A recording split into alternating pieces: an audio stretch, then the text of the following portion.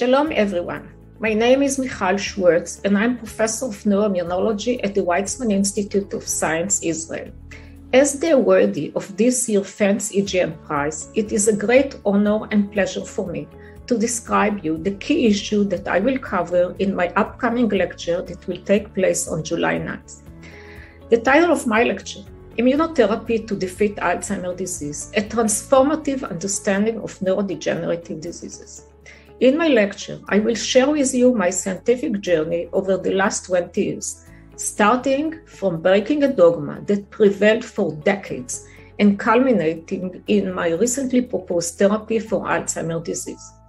As you're probably aware of, Alzheimer's disease, like any other form of dementia, is a debilitating condition for which there is not a single available treatment that can arrest or even slow down disease progression.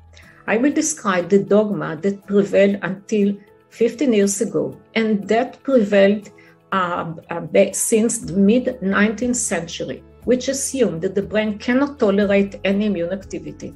These assumptions were reversed by our discovery, supported by many others, that the brain is not only tolerates, but required an immune response for its maintenance and repair.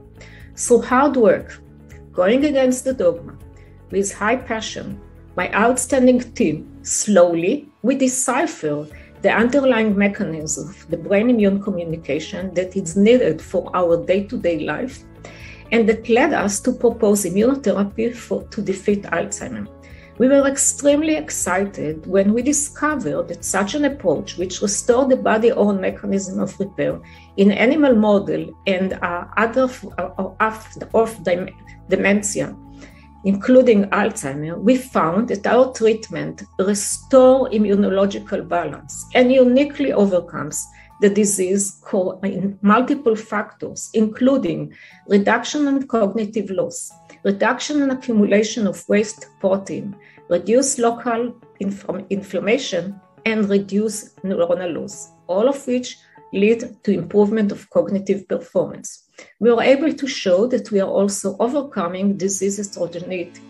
In my lecture, I will share with you my personal scientific odysseys with its ups and downs from basic science to bedside and the tremendous hope for its success.